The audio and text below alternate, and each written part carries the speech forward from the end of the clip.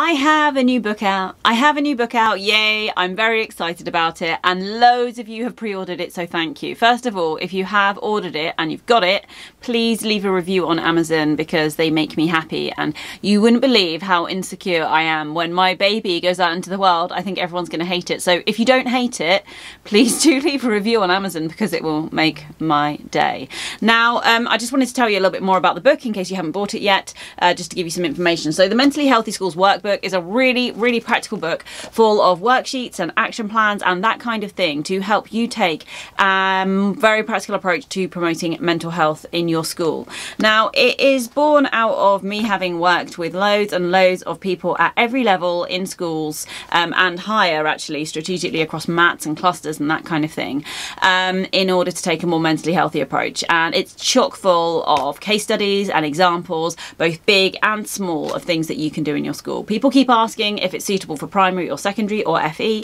Actually, it's suitable across the age ranges. So some of the examples are more applicable with younger children, some more applicable with older, but loads of them would apply right across. So I think it's suitable across all. Other people have asked if it would translate to other settings.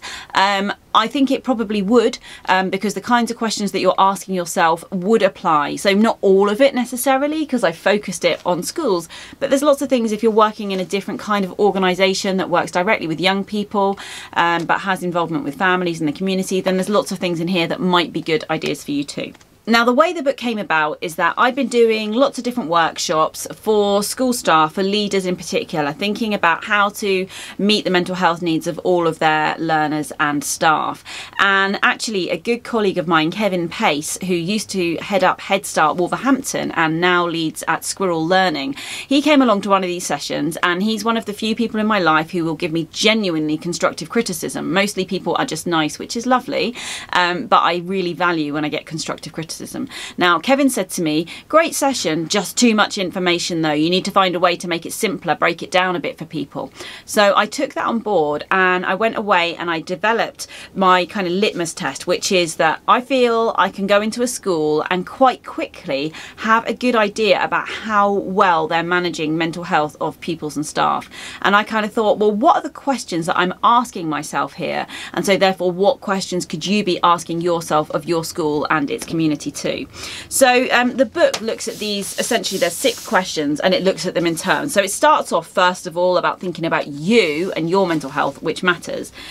And then it goes into the detail of these 6 questions in my litmus test and ideas about how we can develop those areas. Within each of those chapters, which form the main body of the book, I start off with a bit of an overview about why I think this is important and what it kind of looks like and how it's contributing to the whole school, whole organisation picture. I then outline 8 practical things that you could do in your school or your organisation. Now, they're not all going to work for you, but out of the 8, hopefully 1 or 2 feel like a good fit for you.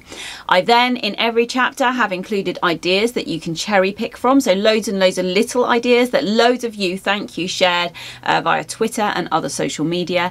And there are also longer case studies within each chapter as well, and reference to further resources. So there's loads and loads of ideas you can draw on. And within each chapter there is also action planning templates, so you can think about what you're going to do in your school, how you're going to apply it. Now, what I'm looking forward to is people taking this book, which by the way is huge. I hadn't seen the physical copy until quite recently. I'd only seen it in PDF and I didn't know it was going to be so big, but I kind of love it. I mean, it was hard work to write, so it feels good that it's so big.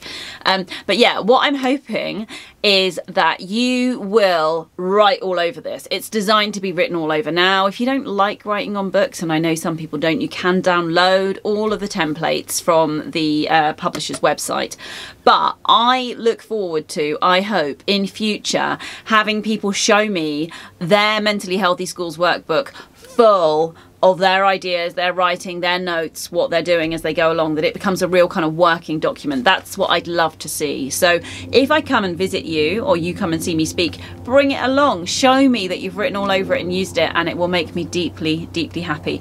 In just the same way, actually, I get so happy when people show me their copy of my Healthy Coping colouring book.